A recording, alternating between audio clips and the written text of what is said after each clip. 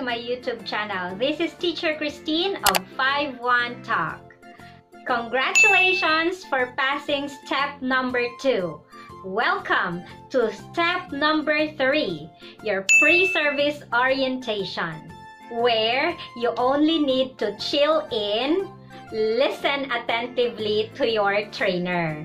So, if in your initial interview and technical check, parang nerve-breaking talaga siya na proseso kasi hindi mo talaga maaalis, nakakabahan ka kasi nga ano yung itatanong, ano yung gagawin, follow correctly the instruction. So dito sa third step, chill in ka lang, teach. You will just listen very well, i-absorb mo lang lahat yung mga sasabihin ni facilitator or ni trainer pala. Okay guys, before attending your PSO or pre-service orientation, make sure that you add your trainer 30 minutes before your scheduled time for PSO. And you have to bring with you your stuffed toy, just like this one. But I think this is a bigger one. Okay, smaller one is already enough. And also, just like this, flashcards, treats like this. And if you have letters just like this, but actually guys, you will not be using those during the PSO kasi ang pinaka-importante talaga yung headband at saka yung stuffed toy kasi you will have your pictorials after. And okay, so ano yung i-discuss ni trainer? So unang-una guys, he will be asking us ano yung pagkakabasa ng 5-1 talk. Kasi yung iba, binabasa nila na 51 talk. Yun rin yung pagbasa ko before. But that is 5-1 talk. Because in China, it sounded like I wanna talk. So kung sa kanilang lingwahe, sa Mandarin, para siyang, yun nga, it sounded like I wanna talk. Kaya naging 5-1 talk. Okay, so the trainer discussed about the background, the history of the platform, tapos, at lahat-lahat, bakit tayo kailangan kay 5-1 Talk magtrabaho, ganito, ganyan. Hindi ko na i-discuss lahat ng about sa 5-1 Talk company. Basta, it's the leading online English or ESL platform. Okay, so after that, teachers, syempre yung recruitment process na. So, sasabihin ni trainer that you are already on the third step, which you can find that one in your teacher's candidacy portal. Dito mo makikita yung step na sinusunod. Right? So, of course, you have the initial interview, technical interview, then presently you are in the pre-service orientation. After that is the NTT or the new teachers training, and then the final demo with the Chinese evaluator. After that is the boarding training or seminar. So, pagkatapos nun, kompleto na yung mga requirements mo, then you will be launched already as a 5-1 Talk teacher. Basta kumpletohin mo lang yung mga requirements. So, dun sa onboarding training, dun mo malalaman lahat ng mga dapat i-comply na requirements. Pero, during your PSO, ini-encourage ka na ni trainer na kumpletohin na yon lahat. Okay, so pag-uusapan natin yung requirements afterwards. Okay, so ikatlong diniscuss ni trainer. It's all about the teaching quality standards. Okay, so it will be flashed in your screen. Okay, so this one is the TQS or the teaching quality standards. Be informed, put them into practice, be a champ. Okay, so you have there teaching environment. So we are really encouraged to have well-lit room, excellent camera orientation, clutter-free environment, quiet teaching environment, and kiddified 5-1 Talk tarpaulin. Pero, hindi naman agad-agad na nire-require ni 5-1 Talk na teaching tarp talaga yung gagamitin. Pero mayroon talagang standard na sizing at saka design si 5-1 Talk tarpaulin. At saka, sinabi dito, it's kiddified. So, pwede siyang lagyan ng decoration. Pero for me, I find it really formal not to have a lot of decoration. So, that's already fine for me. Okay.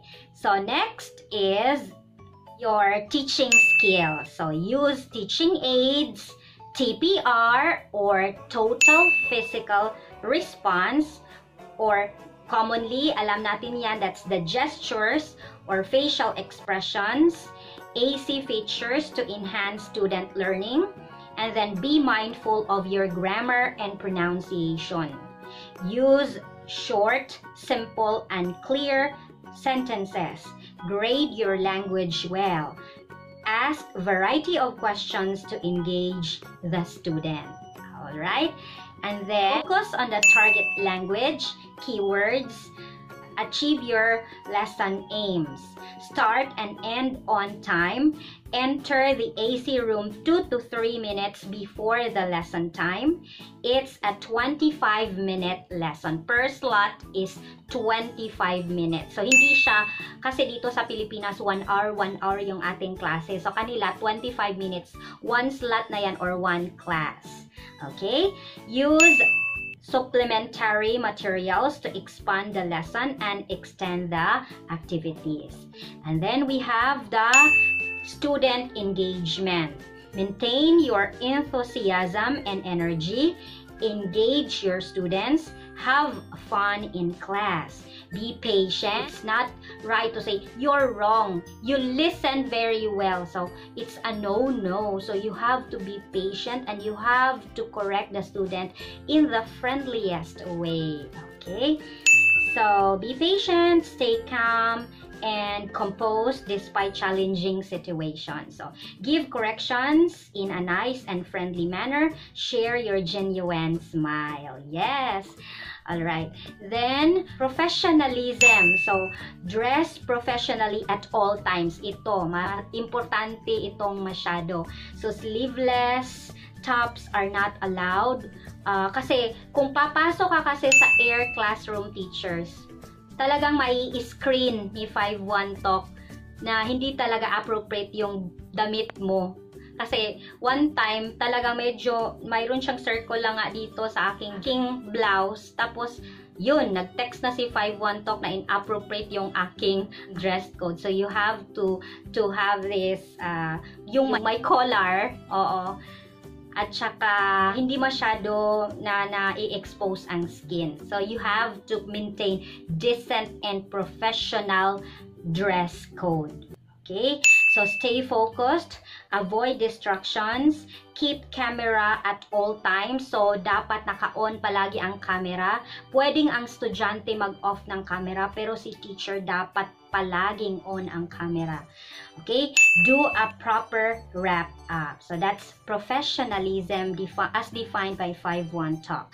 And then here, lesson memo. So, pagkatapos ng 25-minute natin, mayroon tayong lesson memo na gagawin. Always submit an accurate lesson memo. Make sure to fill everything out properly. Do not post a lesson memo if you are absent or if your student is absent. Submit timely and accurate lesson memo. Okay, so those are all for the teaching standards, which you can find that one in your My page. If your temporary teacher's candidacy portal will turn into My page. So, mag-iiba yan, teacher, kung malalunch ka na. Okay, so next topic ni trainer is about this very strict compliance that the teacher should follow. Okay, ito palagi itong magpa-pop up sa atin every time na i-open natin yung account natin kay 5-1 Talk. Kasi kung na-absorb ka na, hired ka na ni 5-1 Talk, mayroon tayong tinatawag na My page. Yun yung parang private account natin sa 5-1 Talk. So, dun tayo mag-open ng slot at iba-iba pa. Okay, so every time na pumasok tayo doon at saka papasok tayo sa klase via air classroom, ito yung magpa-pop up. So, napaka-importante nito na i-follow ni teacher. If isa lang dito ang hindi ma-follow ni teacher, immediately advice for service cancellation. Okay, so it will be flashed in your screen, zero tolerance policy for strict compliance. So, we have first, Taiwan, Hong Kong, Macau, and Tibet are part of China. Do not ever mention any political topics including COVID-19 related during your lesson with students. So, bawal talaga yan, teach. Number 2, do not engage in any form of sexual harassment, obscenity, indecent conversation, nudity, and sexual acts. Okay? And number 3, do not be rude or engage in any form of violence or show scary acts or photos. Okay, so kung for example, si student talaga ang nag-o-open up ng mga topic na ito, so talagang ibalik nyo siya sa material. Stick to the material. To the student in a friendliest way na it's not part of our topic. Let's stick to the topic, okay? So, alright. So, we'll now talk about this object. So, you have to also be friendly in correcting the student. So, bawal talaga kasi yan. And remember, teachers, na recorded ang bawat klase natin. So, monitored yan ng mga Chinese. So, again, teachers, that's very important. So, we consider this as taboo topics. Huwag talaga si taboo topic sa mga estudyante natin. So, yan yung tinatawag natin na ZTP or Zero Tolerance Policy. Okay, so those are very sensitive, sensual topics that we have to avoid. Okay, next topic is about the peak hours. Okay, so if you will be hired already as a 5-1 Talk teacher, you are really required to open 65 peak slots. So, ano yung peak slots? So, ibig sabihin, yun yung mga time na talagang maraming estudyanteng active. Active kasi, yun yung oras na maraming nagpapabook. So, from Monday to Sunday, peak hours are from 7 o'clock in the evening to 9:30 in the evening. Okay? So, dapat dyan tayo mag-open ng slots. Kasi maraming estudyante sa mga oras na yan. Okay. Now, every Saturday and Sunday. So, ang ating peak hours is from 9 in the morning to 9:30 in the evening. Okay? Every Saturday and Sunday. Pero mayroon rin tayong tinatawag na POP, yung peak of peak hours. So, we have 7 to 9:30 in the evening. Those are the peak of peak hours. Alright?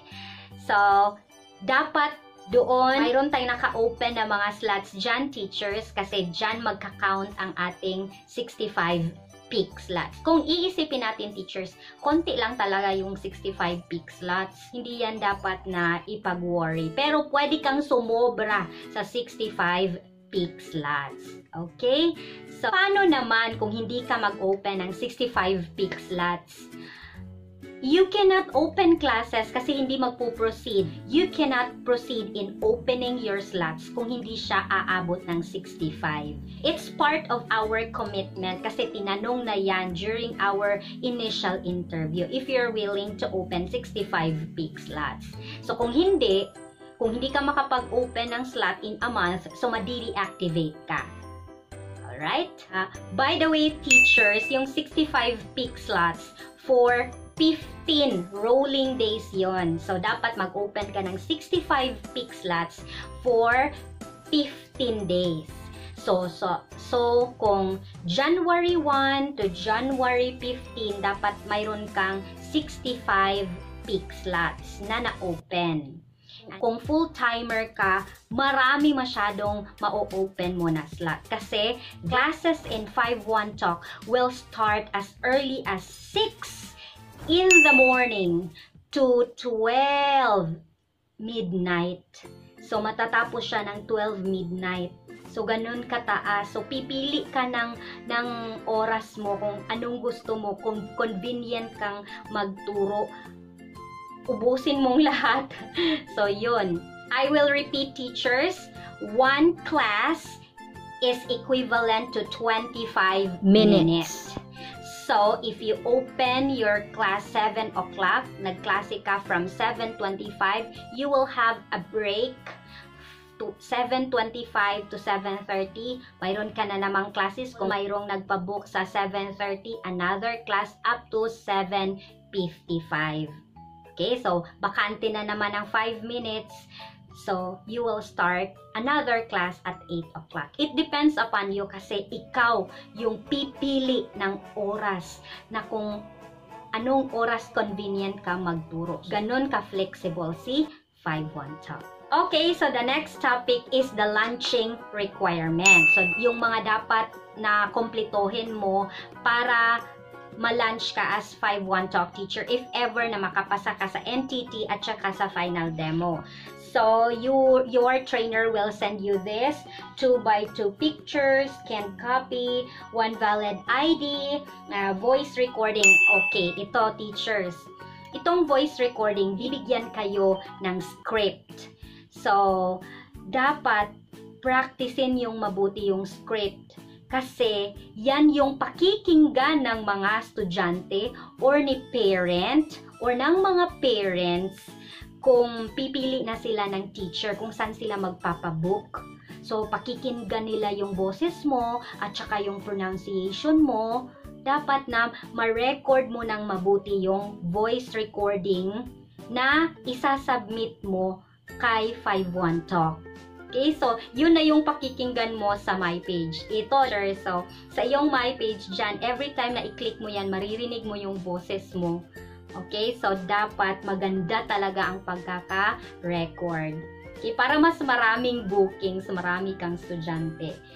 At saka yung 2x2 picture nga pala, teachers, dapat maganda rin. Decente yung ating dress. Corporate attire siya dapat. Formal talaga siya tignan. Okay? So, kasi yung akin, tignan nyo guys, yan yung picture ko. So, hindi ko nabuhay-hay yung buhok ko. So, parang nag-regret rin ako, bakit yun yung aking isinubmit. Dapat maganda. Maganda yung inyong picture na ibibigay kay 5-1 Talk. Kasi yun na yung nakadikit sa inyong my page. At saka yun yung unang makikita ng mga estudyante at parents. So, again, picture, voice recording are very important. Okay? So, yun na yun. Tsaka yung diploma, yung NBI clearance, okay? So, dapat daw na kumpleto ito before NTT. Pero during our time, our trainer said, kahit hindi ito kompleto, mag-attend ng NTT. Kasi, pwede naman mag-attend ng NTT kahit na hindi pa ito kompleto, teachers. Okay? Okay, next topic is yung pinaka-importante, yung lesson payment. So, if you are a newly hired teacher, so yung una mong sweldo per class is 54 pesos. Pero kung good ang feedback ng estudyante, you will have additional 3 pesos. Pero kung tataas na yung rank mo, magiging 58, magiging 62, magiging 68, tataas yan, teachers. Basta mag-promote ka lang. Tapos, alagaan ang performance, i-avoid ang penalties, mas marami ka pang matututunan along the process. Okay, so next topic is on the BPI savings account. So, kung saan dito ihuhulog ni 5-1 Talk yung ating sahod, yung ating salary. Okay, so dapat nating mag-open ng BPI account, savings, tapos before, ang alam ko, 100 to 300 lang yung dapat na bayaran over the bank para maka-open ako ng aking account. Na-shock ako guys kasi kailangan ko ng 3,000 para makapag-open ako ng BPI account. Ang sakit. Pero anyway, it's immediately withdrawable naman pagkatapos na makapag-open ka. Pero at first, parang nalakihan ako kasi nag-expect lang ako ng 100 to 300. Okay, so be prepared on that. But if you have already the existing BPI account, di wala nang problema, guys. You can also have the PayPal. Hindi ko lang alam ang proseso noon, teachers. Tapos, you have to ask 51 Talk About It, yung application Care PH dun sa Skype, pwede kang magtanong doon kung ano yung mga places na ibigyan pa rin nila ng special consideration regarding the PayPal. So dun, okay, so another topic that our trainer discusses about the TESOL program. So that stands for Teaching English to Second Language Learners. Yun yung TESOL. Okay, so that is a certification that will boost us as English teachers, because if the parent and the learner see that you are a tagged TESOL certified teacher, then mas tataas yung integrity mo and credibility mo as a teacher. Trainer also discuss about the service agreement and what else, na dapat kaming mag-download ng Air Classroom application kasi doon tayo magtuturo. And then, mayroon nang ibibigay sa atin na 51 Talk name. So, yun yung official name na nagagamitin natin as teacher of 51 Talk. Bakit kailangan nun? Para hindi tayo matrace ng ating mga learners, at saka mayroon tayong privacy code din. So, hindi natin gagamitin yung name natin as who we are. Mayroon tayong parang tatawagin natin siyang screen name. Okay? So, pagkatapos ng training, kung walang mga tanong-tanong na, so bibigyan ka na ng schedule ni trainer for the new teachers training. Okay? So, that will be the 4th step. So, okay, so those are all for today. Thank you very much for watching this video, and please don't forget to subscribe my channel by clicking on the subscribe button below, and please also hit the notification bell so you can follow all my upcoming videos. And if you want to visit my page, I have there many informative videos which will help you along the process of your application, and it will also give you an idea on how to teach the Chinese students. Okay, so see you again next time, and if you want to ask me personally, you can comment down below, and you can also reach me through my Skype. Alright, so thank you very much for watching this video. Again, always smile, and God bless everyone. Goodbye! See you again next time.